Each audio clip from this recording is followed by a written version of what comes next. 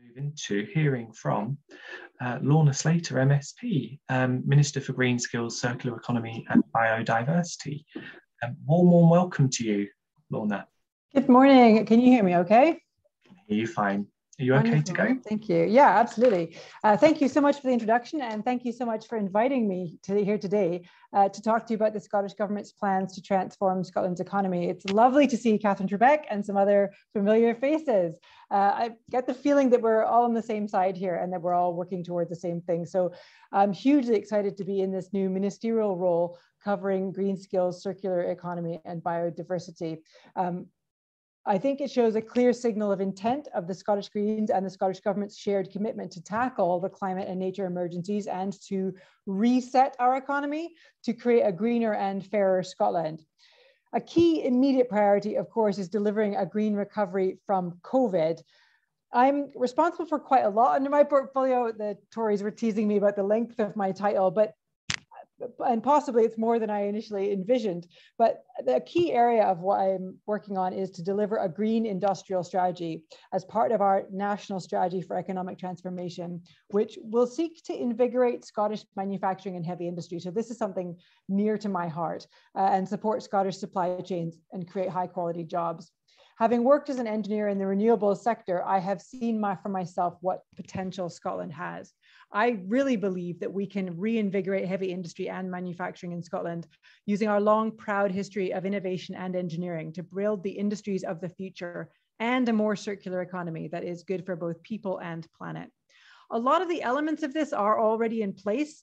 The challenge now is to bring them together in the Green Industrial Strategy with a clear vision that we all understand, can get behind, and frankly, get on with delivering. These are policy actions that really will transform all of our lives. This government has a transformational vision for Scotland's future. We want to create a greener, fairer Scotland built on a well-being economy with a society that is thriving and prosperous. The last 20 months of the pandemic have shown how interconnected social well-being and economic prosperity are. Also, I would say resilience. The resilience of our economy is only as good as how much money people have in their pockets to get to the end of the month.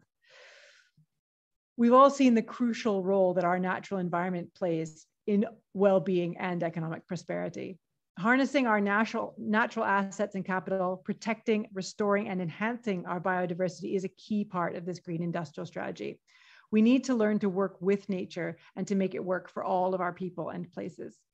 To this end, we will bring forward a circular economy bill later in this parliamentary session, helping to facilitate the development of an economy which reduces demand for raw materials, designs products to last as long as possible, and encourages reuse, repair, and recycling. A well-being economy is based on the principles of equality, sustainability, prosperity, and resilience. And there is nothing fair about transforming an economy if we do nothing to address inequality. There's no point in creating a low-carbon economy if it is also not fair and a just economy for all.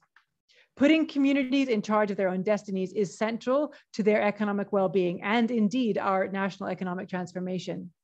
In the life of this parliament, we will help to create and protect jobs and enable greater community and third sector ownership of assets by taking forward a community wealth building bill. And we will work with COSLA to review our town centre action plan to agree on the actions that will support our economic recovery, tackle inequality and disadvantage, and reduce our carbon emissions. To secure a green economic recovery from COVID, we have committed to invest at least £50 million in restoring our environment and developing the green technologies and industries of the future to create jobs and build a prosperous Scotland. Alongside this, over the next 5 years, the Green Jobs Fund will provide £100 million to help businesses create green employment through investment. Decarbonising homes and buildings is a great example of this. We can create a low carbon economy, which is also a well-being one, and that tackles inequality and unfairness. It's a three-way win. Our new 10-year economic strategy, the National Strategy for Economic Transformation, is key to our ambitions, and we aim to publish it shortly. The strategy will bring together all of our commitments and ambitions for a green recovery. It will set out where we want to be as a country in 10 years' time and how we intend to get there. It will put us firmly on the path to meet our 2030 climate targets. It will create a clear link with the need for a just transition. And we have already agreed to publish just transition plans for key sectors such as energy and agriculture. The Just Transition Plan for Industry will sit alongside the Green Industrial Strategy for Scotland. To support investment and growth in green industries, we will explore the creation of a new Green Industrial Catalyst Fund. And ahead of COP26, we will announce the first Pathfinder projects for the Green Growth Accelerator.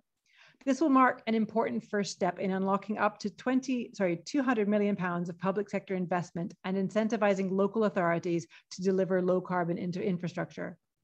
One of the things that I'm particularly excited about, which came about as part of the cooperation agreement, is that the strategy will explicitly recognize and explore opportunities to enhance the role of alternative ownership models in the economy, and will set out how we provide tailored support to those businesses. Alternative ownership models is a fancy way of saying cooperatives and social enterprises. It's my view that these types of businesses, which have a track record of paying their taxes, promoting and delivering fair work, and contributing to their local economies, are exactly the types of businesses that we want to see more of in Scotland.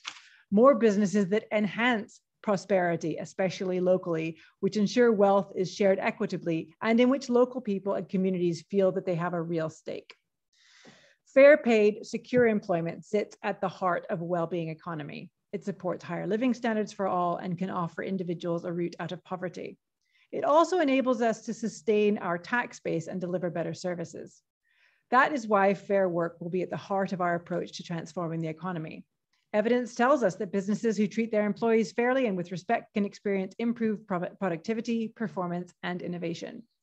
As a government, we should reward and incentivize fair work. So through Fair Work First, we will work with employers, unions, local authorities, and other stakeholders to ensure that by 2025, where the law allows, conditions are applied to scoring criteria for all public sector grants and relevant non-financial support provided by enterprise agencies. So this is the conditionality, which was a part of the cooperation agreement, which is something I'm really proud of myself, having worked on that. The well-being economy also requires a different type of startup, not one that has like a rapid exit strategy or a fail fast mentality. We absolutely embrace entrepreneurship and creativity. We need more innovators in our economy, not fewer, but we also want to build businesses that last with inherent resilience and social capital.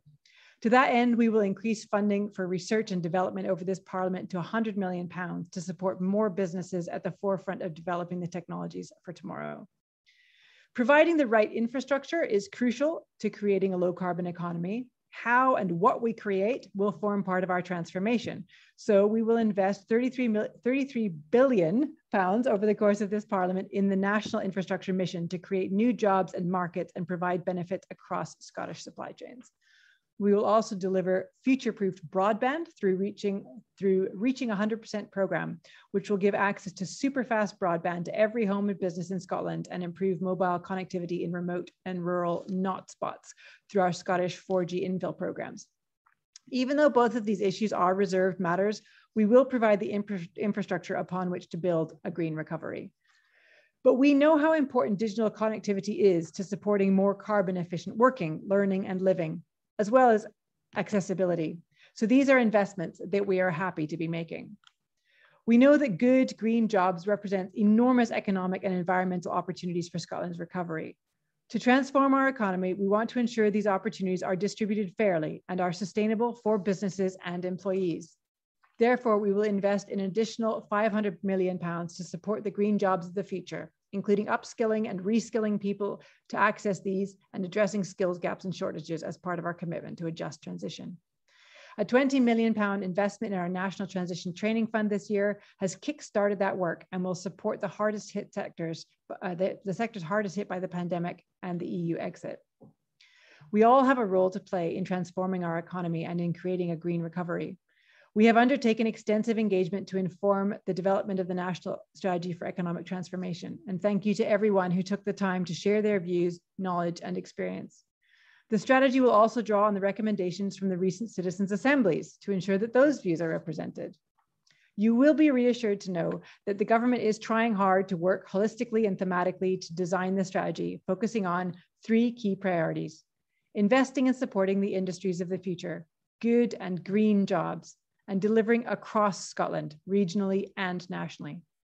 And you will probably be aware that we have established a new Council for Economic Transformation, involving people from a range of backgrounds to guide us in delivering a focused plan of actions and projects as part of the national strategy. I don't think we can underestimate the importance of the strategy for economic transformation. We have until 2030 to significantly cut our emissions and begin to meet our statutory climate change targets. We must begin a process of rapid change right across our economy if we are to achieve these ambitions. But we shouldn't be seeking to transform our economy just because we have to.